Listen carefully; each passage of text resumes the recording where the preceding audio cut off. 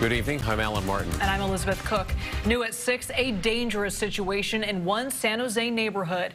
Tiles used on million-dollar homes have been falling to the ground. So far, luckily, no one's been hurt, but it's causing damage and some concern. KPIX 5's Len Ramirez reports this isn't the first time this has happened. Well, heavy tiles falling off the sides of homes has been an ongoing safety issue for neighbors up here on Communications Hill, as we first reported back in 2018.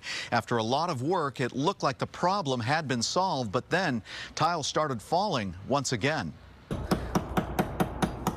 Maintenance crews are once again working to test and secure the tiles on the sides of these homes after several pieces broke loose and fell to the ground during recent rainy weather. The tiles are so heavy that it could definitely kill somebody. The homeowner did not want to be identified, but he shared this photo showing how a falling tile sliced through a copper water pipe on the back of his house, causing a leak. At least 3 homes in the neighborhood have had similar problems with falling or loose tiles causing a hazard. We should not be having this particular kind of situation ever in our neighborhood.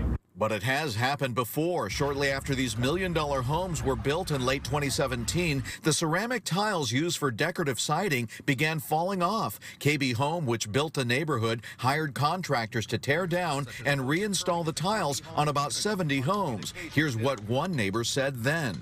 You know, people are not happy. KB Home said it's aware of the most recent problems and that, quote, KB Home is committed to the safety and satisfaction of our customers, and we appreciate their patience as we take the appropriate steps to repair the small number of homes that have been affected. The neighbor with the falling tiles says patching up the damage is just part of the solution. The tiles are really heavy, and this needs to be really checked. In San Jose, Len Ramirez, KPIX 5.